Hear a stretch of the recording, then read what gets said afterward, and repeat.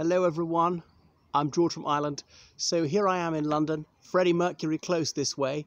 I'm about to show you the World Zoroastrian Centre. I'm in the London suburb of Feltham, which is only a couple of miles from the perimeter of Heathrow Airport. So the Zoroastrians are a religion that originated in Iran well over 2,000 years ago. So Zarathustra was their prophet, and they worship Ahura Mazda, Lord Wisdom. So they're perhaps the first monotheistic religion, taught the other monotheists a thing or two. So do you see above me there, Freddie Mercury close? Now Freddie Mercury is perhaps the most famous Zoroastrian of all, certainly in this country he is. So born in Zanzibar, that island off the coast of Africa, Farrokh Bulusara being his name, Farrokh being a typically Persian name because, as I say, the Zoroastrians originated in ancient Persia, or Iran as we now call it. But when Iran started to turn to Islam in the 7th century, some of them left, more of them left in the 19th century. Often they got the surname Irani for that reason.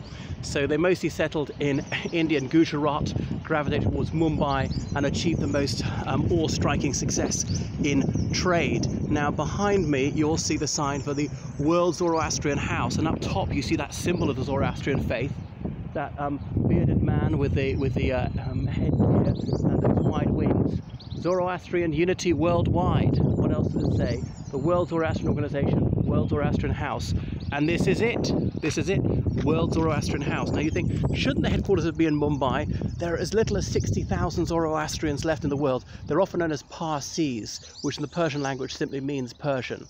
So now, this is what I'm not sure about, and I've written to these people to ask. To be a Parsi, do you have to be a Parsi on both sides, or is it just through the father? So, because I've read it's patrilineal, I said, no, you must be a Parsi of full blood, and they don't accept converts. So, World Zoroastrian House. So, in the ancient times, they used to have their religious ceremonies out of doors, because in Iran and India, it's usually acceptable to do that because it's not cold. But anyway, later on, they started building their fire temples. Now the flame only represents the Almighty. They don't worship the flame. There's this misconception, and there's a misnomer that they are fire worshippers. That's not true. So that's the astonishing thing about them. They believe in those sacred elements of water, wind, fire and earth, and one mustn't desecrate any of those, mustn't cremate the dead, mustn't bury the dead, mustn't put the dead in water, but you can put them in towers of silence. Well, the body will be devoured by vultures. We don't like to think about this, probably by rats actually a lot of the time. Anyway, so towers of silence, and you see them in Mumbai. So most Parsis in the world live in Mumbai. And look over there, do you see that? That is a tower of silence here in the United Kingdom for the deceased Parsis. Joke, it's not actually. Okay, that's a church spire. Okay, they have to bury their dead here. So there's Brookwood Cemetery, some distance to the west of London, where there's a Parsi graveyard, because I know that is breaching one of the principles of their faith, but what else is there to do? You've got to dispose of your dead somehow. And so they've got solar panels to reflect loads of sunlight onto the dead bodies to try and make them shrivel up in Mumbai now, because they're not enough vultures to eat the corpses, since there's some sort of anti-inflammatory drug which has been given to other animals, and then the vultures are eating that, the vultures are getting it and somehow killing them.